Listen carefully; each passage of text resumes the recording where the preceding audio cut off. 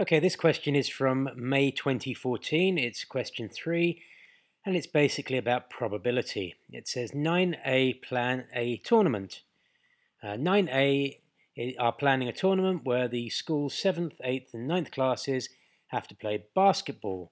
There are 8 classes in all that are participating in the tournament. The 8 classes are 7A, 7B, 7C, 8A, 8B, 8C, 9A, 9B. Frederick suggests that they organise the tournament in 3 rounds. In the first round there are 4 games. Each class plays against one of the other classes. In the second round the winners from the first round play each other, and in the third round the winners from the second round play each other. The winners of the third round are the tournament's winners. So the third round is the final, in other words. There's a little diagram of it there. First round, second round, the final, and then somebody from the final becomes the winner. Question: how many games will there be in the tournament with Frederica's suggestion? Well, we can actually count these. There's a game. 1, 2, 3, 4, 5, 6, and the final makes 7. So you could set it out like that. Total games is 4 in the first round, 2 in the second round, and then the final 4 plus 2 plus 1 makes 7. Nadja suggests that they organise the tournament in a different way so that all 8 classes play a game against each of the other 7 classes. How many games will that be? How many games will there be in the tournament with Nadja's suggestion? You have to justify your answer. Well, one way of looking at it is like this. The first team has to play 7 other teams. And then team number 2, they've already played team number 1, so we've just got to think about 6 other teams that they've got to play.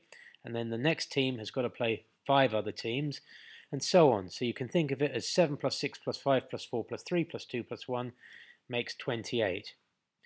There is another way you can look at this.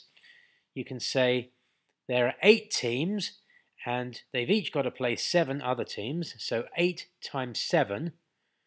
But then if we have Team A against Team B, that's the same as having Team B against Team A. So we don't want to count all of those pairs up twice.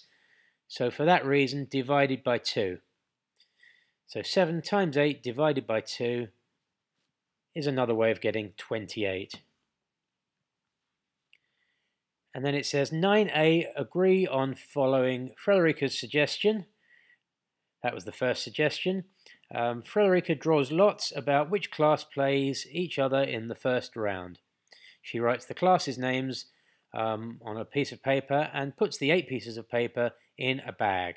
She draws out 9A first, and she wants to pick out the class, or now she wants to pick out the class that 9A are playing against.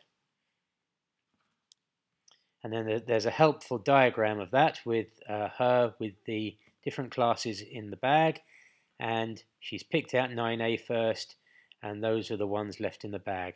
9A would rather play against one of the 3 7th classes. What is the probability that Frederica draws one of the 3 7th classes? And you can see from this picture that it's a bag with 7 things left in it, and 3 of them are the ones she wants, the 3 7 classes. So it's essentially 3 out of 7, and you can just write that as 3/7 as a fraction if you like, or you could convert that to a decimal by doing 3 divided by 7.